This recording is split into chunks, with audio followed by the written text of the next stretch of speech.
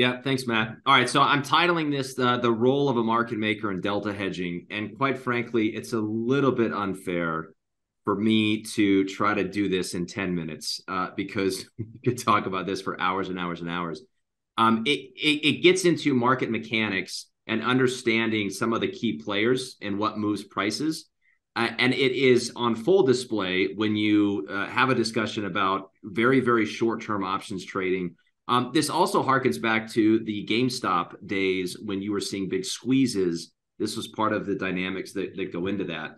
So the first thing you have to understand is the role of a market maker and the function that they have.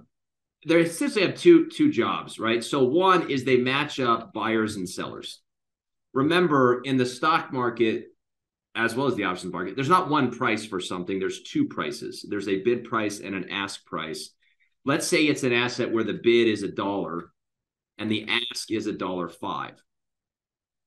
You buy at $1.05, you sell at $1. You buy at $1.05, you sell at $1. There's a 5-cent spread between the bid and the ask. Who gets the 5 cents? Who gets the spread? The spread is captured by the market maker. The person sitting in the middle of the transaction is capturing that 5 cents. That's the cheddar for them. That's the profit. So as spreads have compressed, where the bid and the ask have gotten closer and closer and closer together, that's been great for you and I as consumers because there's not as much what we call slippage. It's easier to get in and out and not have that much of a loss. But it's also kind of shrunk the payday, just as a side note, for market makers. In an ideal world, right? In an ideal world, as the market maker, I would just sit in the middle of every transaction. There'd be 1 billion buyers and 1 billion sellers, and I would just sit there and capture the spread every time. And it would be very easy to match up buyers and sellers because there's always an equal amount. The problem is occasionally there's not. And the second part of my job is I got to provide liquidity. If there's a bunch of sellers and there's no buyers, I have to step in and buy. If there's a bunch of buyers and not enough sellers, I have to step in and sell. And so as you provide liquidity, you're taking the other side of a transaction. And that creates some problems because remember, I don't want really to have any inventory. I don't want to buy calls or buy puts or go bullish or bearish on a stock as the market maker. I just want to collect my 5 cents, man. I just want buyers and sellers to match up, and I'm not taking any risk. I'm just sitting in the middle capturing the spread. But unfortunately, by virtue of what I'm doing, I have to start buying things. I have to start selling things. And that means I start to take on risk, which I don't want to have, which to get rid of, I have to hedge. Okay, I have to enter offsetting positions. So for instance, if you have a bunch of call buyers, bunch of individuals or institutions that are buying call options, and I can't find enough sellers, I, as the market maker, have to step up and sell calls. Okay. And if you go back to option basics, buying calls is bullish. Okay. Selling calls is bearish. A bunch of people are buying calls. I got to sell those calls to them, which makes me bearish. Okay. Now I'm betting the market's going to go down. I don't want to bet the market's going to go down. I don't have an edge there. I don't know. Maybe it's not going to go down.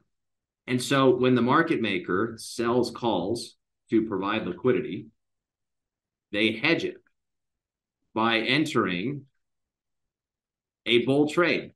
And the bull trade they typically do is they buy stock. Okay? They buy stock. Okay.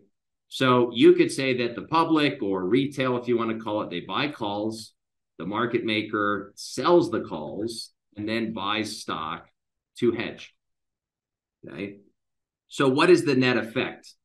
Well, the net effect is it puts upward pressure on the stock. Okay. The more calls that are purchased, the more calls that have to be sold, the greater the inventory the market maker is bringing on, and the more stock they then have to go buy to hedge. And just imagine that like as a virtuous cycle where more calls are bought. Okay. So more stock is purchased, more calls are bought, more stock is purchased.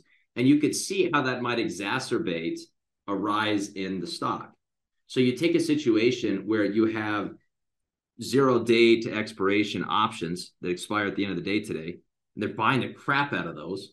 Okay. And then the market maker has to be selling a ton of calls, bringing on a lot of bearish exposure, and then needing to go buy the stock to offset it. Okay. The same thing happens with puts. So let's say, again, the public runs out and they buy puts. The market maker will do their best to find sellers for those puts. But if they don't find enough, they got to sell them themselves. They got to provide liquidity. So they'll sell puts. Well, if you go back to option basics, when you buy a put, it's bearish. When you sell a put, it's bullish. Okay. As the market maker selling puts, I'm now accumulating bullish exposure. Do I want to have bullish exposure? No, I don't. I just want to collect the spread. I don't want to have any exposure to the market. I just want to be the middleman. But again, of necessity, I've got to start accumulating this bullish inventory. Well, to hedge it so that I don't have exposure, I'm going to sell stock. I'm going to sell short stock to hedge. I accumulated a bullish position, selling puts. I need to offset that by entering a bearish trade, which is shorting stock. Well, you can imagine if people are buying puts, and market makers are selling them, they're going to have to start shorting stock to hedge that position. That's going to put downward pressure on the stock. So in the podcast this week, the Trading Justice podcast, where we learned about zero data expiration options, one of the things that Mark and Matt talked about is that it can exacerbate a move. It can cause a rally to be even more magnificent. It can cause a sell-off to be even more aggressive because of what's going on behind the scenes, right? Because of the domino effect. If you have a ton of call options being purchased and a ton of put options being purchased, and that can be something that causes bigger moves, on these days where there's a lot of activity. Okay. Now, there's other things we could talk about, but that really is the essence of what's going on here, and why, if you understand this, you start to see that there's a rhyme and a reason maybe as to why moves are being exacerbated, as I said. And if you go back, last point here, if you go back to like the GameStop saga, and you go back to some of the meme stocks where you were seeing ridiculous moves, a lot of that originated in the options market, where you were seeing extreme amounts of calls purchased, which in turn are having these market makers having to buy a ton of stock to hedge themselves. And you could see where things kind of get out of hand in the short run. So there you go. The role of market making, delta hedging, what that's about. That should give you enough to kind of understand what's going on.